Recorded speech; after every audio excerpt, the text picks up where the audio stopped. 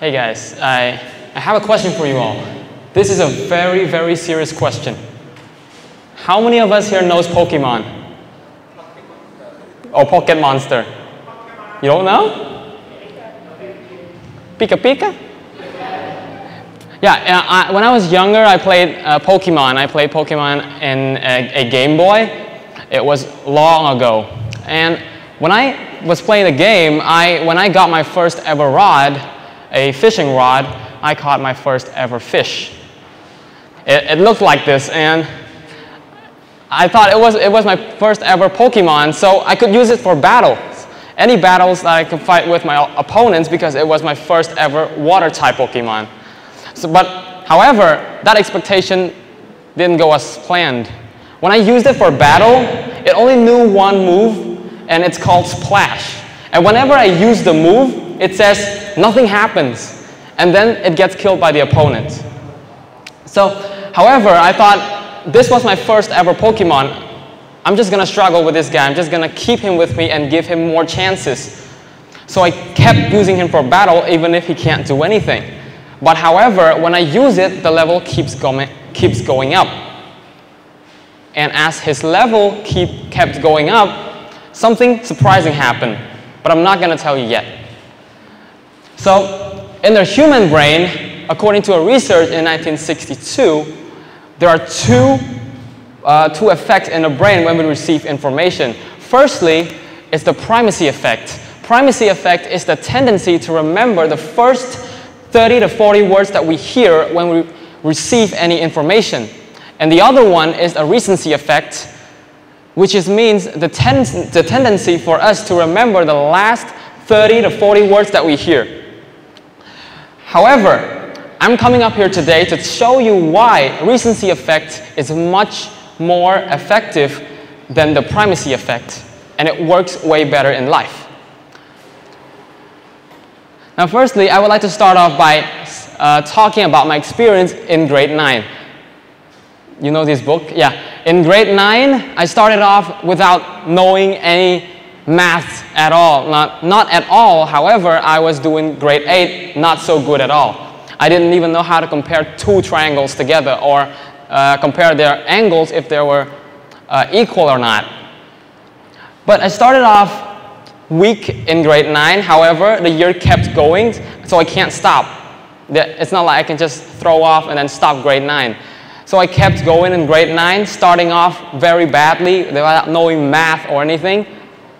Until the last of that year, I kept going. I kept making progress. I kept learning from that, kept going to the last until I knew that the national exam was in front of me.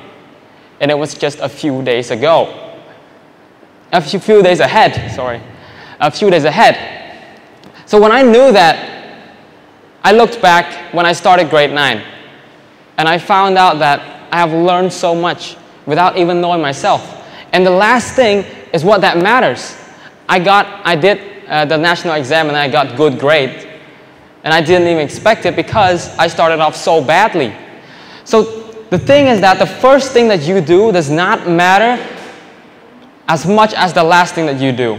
Because the first thing that you do, whether it be hard, whether you are low in that situation or in that time, as long as you look through to the reward that at the end of that moment, you got to keep moving forward so that last result will go up to be what you expect or even what you don't expect at all.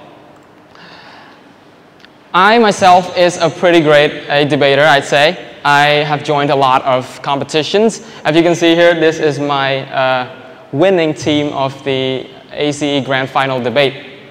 I started off without even knowing if I was good at debating or not. I never got up on stage. I never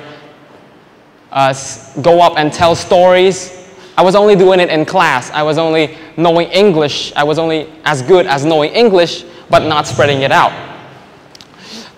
This is like a technique, but it's like a skills that you do in debate. And I don't think a lot of people know about this. I like to think that when we win last, it's better than when we win first.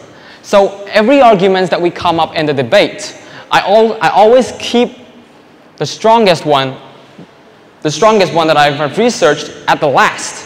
So when I debate with a team, when the first speakers go up, we might lose sometimes because we might lose to the rebuttals that they have because our arguments in the first speakers are not that great. However, we keep that so that we can produce it all out at the end of the debate so that we can have that last effect, that last taste for the judge. So imagine this. When someone wins first, they win at that time. However, if someone wins last after that moment, who wins? Is it the first person that wins, or is it the last person that wins? Yeah, the last person, because the last thing that you do is what that really matters. Like a question that I have. If someone comes to you and then say they lost a phone, what's the questions that you're going to ask them? Where was the first place you use it? Or where was the last place you use it? Raise your hand up if you would ask first. And raise your hand up if you would ask where they put your phone last. Yeah, exactly. So you can see these effects. The recency effect is taking effect in how we progress in our daily lives. And it's really important because we can stop if we feel bad about our beginning. A lot of us do. When we start something and we are bad at it, we feel like we're not perfect yet, we're not good at it, or we're just making bad progress. Don't stop there.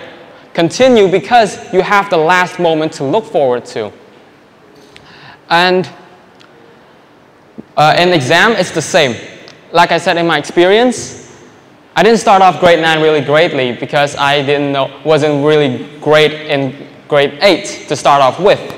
So in the upcoming exam for the grade 12 students, it doesn't matter if you started off without knowing any lessons, without being a great student in learning in that grade at all, but it's what you do in the last, but how you are at the last of the year that matters, because you are going to take the exam at the end of the year, not the first of the year. Oh, and remember that fish I caught in Pokemon? This guy? I kept him for 13 levels and he grew up to be this guy. Yeah, thank you.